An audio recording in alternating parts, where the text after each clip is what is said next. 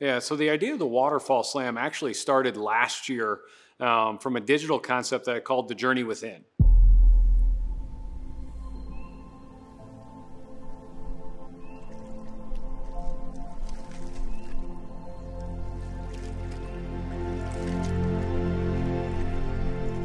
Before I went out to do it, everybody was like, you can't do that in a single season. And I'm like, I think I can with the experts at WTA go out and do this. All starts trip number 1, going to Alaska Peninsula, gonna hunt out of Cold Bay. Handful of sea ducks up there, some puddle ducks, geese, you name it. It's an awesome spot to waterfowl hunt. Looking forward to getting up there. So when we laid out the planning for the Waterfall Slam, and I'll admit, this was pre-COVID that we had all this lined up. So it was going to Canada, Saskatchewan to start with. And not to say it was gonna be, I will say, it was gonna be a lot easier if you could go to Canada to start this than having to do it all in US states. Just because you can go to Canada in September, you can basically get all the goose species, you can pick up a bunch of the dabbling ducks, few divers, you can get the crane, you can get all that odd stuff out of the way, and it would have almost would have got half, if not more than half, the species for the Waterfall Slam in that first month of September. When COVID kind of restricted the border with Canada not being able to go across, I hesitated for a little bit and said, I don't know if I'm going to do it this year. Maybe I'll wait to next year. But my problem is I already had so much of the scheduling set for what I was doing and filming this year for my TV shows that I really went and said, hey, this is possible. So I got with Matt and the team at WTA, how do we schedule this, leave some time at the end, but let's go bounce to areas and do this. And I wanted to cover all the flyways, and there's certain areas that you have to go. So Barrow's Goldeneye, Kodiak, King Eider, you gotta go to St. Paul, or you gotta go to Greenland. Like there's certain areas that we had to plan in this mix, and then there were some odd ones of like, okay, you can't get the crane in Saskatchewan, or are we gonna go to Texas or Oklahoma and things like that. And really just started putting the pieces of the puzzle together and the scheduling of how do you make this all work. And that's how it started. When we originally laid out the plan, the first couple destinations that we had were kind of ones, went to Cold Bay, Alaska. It's kind of like a melting pot of birds. You can get divers, you can get dabbling ducks, you can get geese. Went there to try to take 43 and how do you get as many species off the bat as you can right off the start. And then first couple trips were like that, and then we got very species specific for a while. And towards the end, we were just, okay, what do we have left? Let's go to the best area for that, being canvasback. Okay, where's the highest concentration of canvasback? Lake Seminole. Let's go to Lake Seminole, Georgia, and that's where we're gonna hunt for canvasback.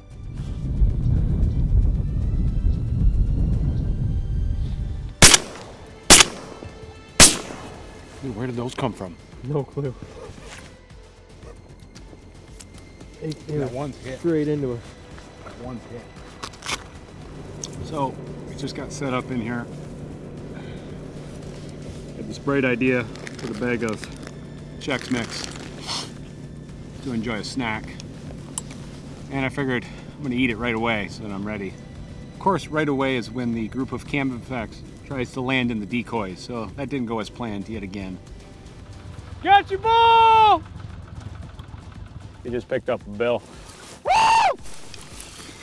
Holy crap, I can't believe I did. That was just one of those experiences where like, okay, I got the bird I was looking for. You had to get a little bit more aggressive to go and do it. And there were a lot of guys that, hey, would you want to go stand in water? Because we were prepared to go out there for the rest of the afternoon. It was going to be an 8-hour stand in water up to here, freezing cold, just ready to do it. And that's one of those circumstances that, hey, we adjusted and we had to do what we had to do.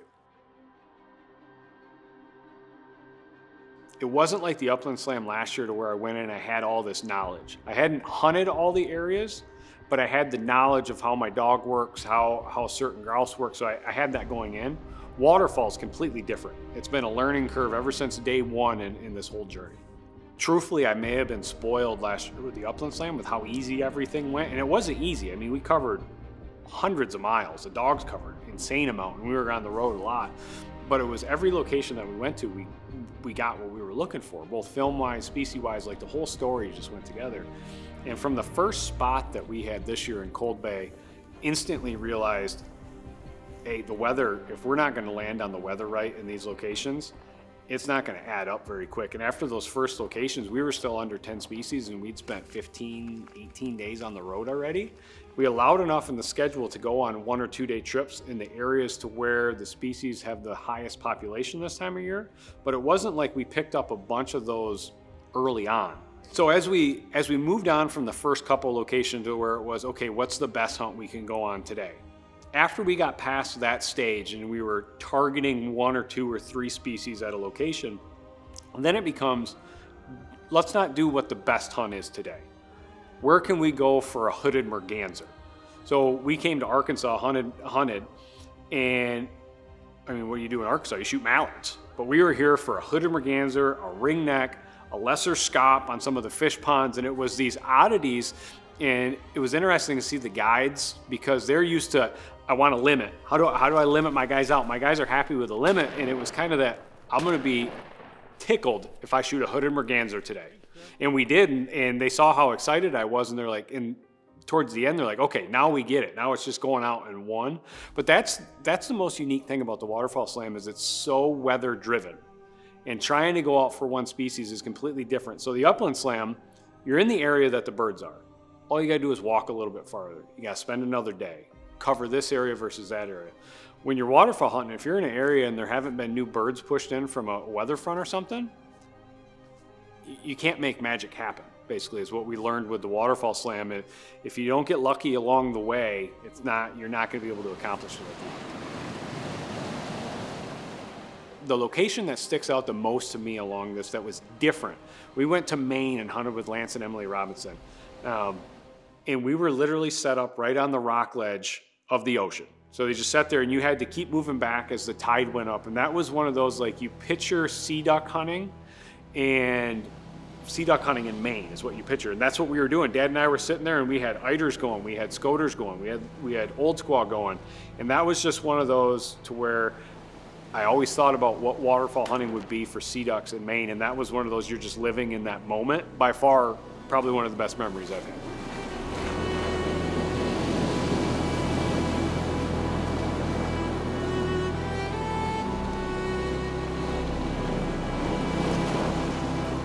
Which ones was I really looking forward to? Hooded merganser, canvasback, the scoters. I had been able to shoot a harlequin before, but that was just one of those species that, I mean, it's just special. Everything about it's special. So as far as a targeted species, what was the coolest experience? There are a couple of them. I'm gonna go with a couple. We hunted down in Sonora, again, an area that you should be able to pick up a lot of species. Well, this year, heavy drought. So none of the channels off the main lakes were there. They were all dried up. So they were big lakes, but now you're hunting birds that are centralized in the center of these water sources. So we didn't get all the species, but what we did do is we did a Pacific brant hunt on the coast, literally on the beach. So we dug holes in the beach and hunted right on the beach, and you'd have these brant come right off the Pacific, and you were shooting them right on the beach. That was by far one of the coolest experiences that we had, because the brant just come, it seems like 4 feet off the water from all the way, and you see them hovering all the way through. Another good, unique one was canvasback hunting Lake Seminole. So when we only picked up a raw, still needed blue and a common snow, it was, okay, want to do it early in February. Where's the best spot to go snow goose hunting early February? It's a pretty obvious choice, Arkansas, because the majority of the birds are right here. So that's why we picked Arkansas to come back for snows and blues. And I had never conservation hunted before, so I had no idea. It was the first time ever using electronic calls, by far the most amount of decoys that we had set up ever. And it was very unique. Like, I've hunted geese a lot. And snow geese has always been one of the most tricky to actually get to come into your spread. And it's no different if you're running 2,000 decoys and electronic callers. They're a smart bird. I mean, they migrate a lot and they see a lot of different hunting spreads. So it takes a lot of magic to get those birds to come in and work. Yeah, so the expectation of everybody that books a conservation hunt, except for me, was, hey, how do I come in and I want 50, 100, I want the 150 bird flock coming in on top of me, and I'm sitting there with no plugs in the gun, and I'm just bam, bam, bam, and just seeing birds fall all over the place. And when I went out there, it was, how do I single out a snow goose? How do I really single out a blue? Especially with all the specks flying, like I don't want to mess up and shoot a speck, but I really want to shoot a blue. So trying to navigate that, and it was, hey, it snows down and now a blue's done, and like the pressure's off. Now let's just have fun and see what comes in. But it was interesting to see how the birds work, the large flocks versus the individuals or doubles. Usually you get that single, all of a sudden it would lock in and you could see it coming just from a mile away, just wings coming right into the display.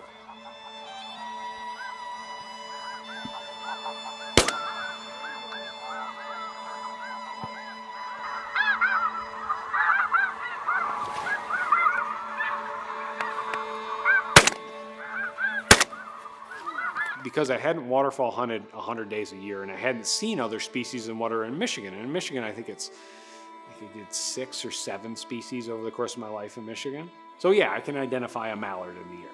But other than that, it gets tricky in identifying ducks, what they are in the air, especially when you get dim light situations or overcast. Like today, even with the snow geese and the blue geese, of identifying, hey, is that a blue goose or is it a speck? Because it was so overcast, you couldn't pick out certain things on them. Wait a second, that might be specks. And even whenever they got right here, I was still questioning myself because it's so dark, but it was blues, it was blues. Well, sweet, got that out of the way. Good. Now let's get some big old bunches. Let's shoot a bunch of geese. That's what I'm hoping for. I'm ready for that. As Dad said, let's have some fun now. Yeah, Let's let's have some fun now. Yeah, I'll blaze away with it. And the research that I did leading up to the upland and then up to the waterfall is that nobody had ever done it before. And the one thing I found in the outdoor industry, if you do something new that's never been done before, you can draw excitement behind it. So how do you tie a cool story that's never been done before with a conservation message underneath it of, hey, look at the habitat that's needed for these birds to go north to south every year. Like that's been a key part of this whole thing too, is the habitat along the way. Like you've noticed different areas of the flyways that birds don't stay anymore. I mean, you guys noted it on the specs here. Like they used to go farther south. Now they only go farther south for a matter of weeks, then they bounce and they stay here. Well, you guys have the perfect habitat for waterfowl. Down south with all the hurricanes and everything and the changing agriculture practices, they're not down there for the length of time that they are anymore. So they bounce here, which for the last 2 days, I don't know how many thousands of specks we've seen, but I believe you, they're here.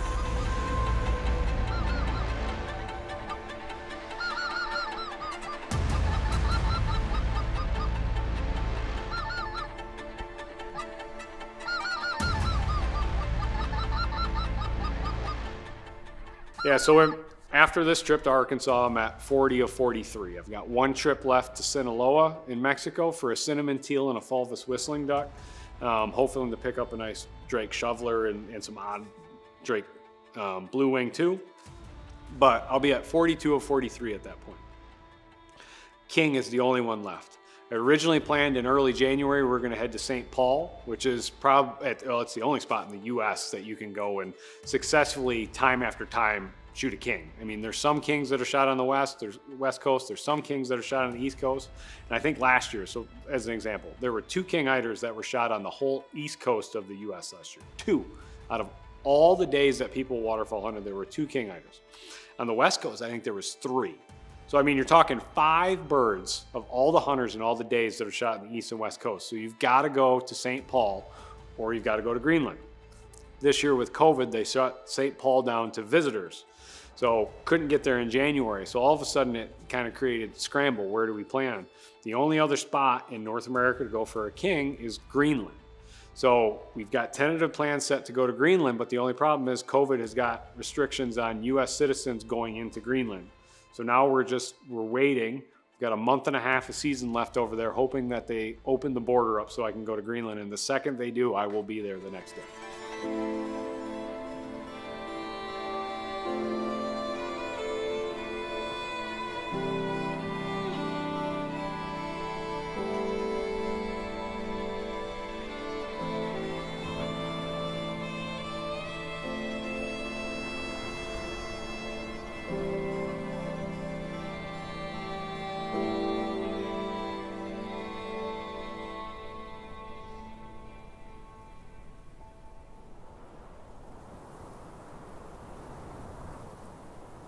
I know you've heard all the stories about me.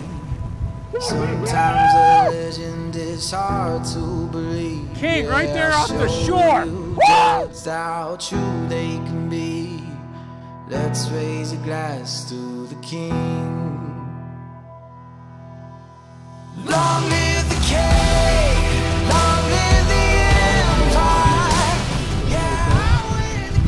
front. Get right here. Matt, Matt.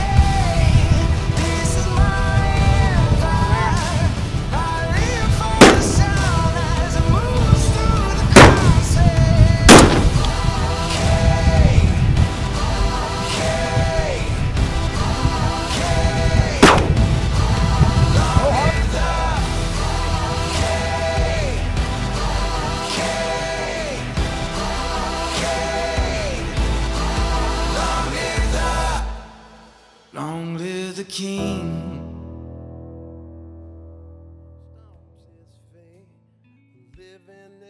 With the Upland Slam and then the Waterfowl Slam, what I hope to do is just continue this drive of what's the conservation message behind each species, of how do you keep them around for generations to come. So I have 3 young kids that I hope at my age can still hunt, and my dad's age are still hunting the same that I'm doing now, but it's a lot more difficult because there are a lot more people and agriculture practices change, and how do you affect these things? Upland was one thing because it was area specific. The flyways is unique too because you can catch different areas along the flyway that change and the habitat isn't quite as good, and you can see how that affects the duck numbers along the way in the population. For me, it's pretty sad if you think about, hey, what's it going to look like 50 years from now if we continue down this path? Like, you can't lose 5% of your population every year for the next 50. I mean, think about what that looks like. So everything I try to do, if it's upland, if it's waterfowl, big game hunting, it's always, hey, the conservation message around this is we have to change with the times of what it is today to make sure that all these species are around for generations and generations to come.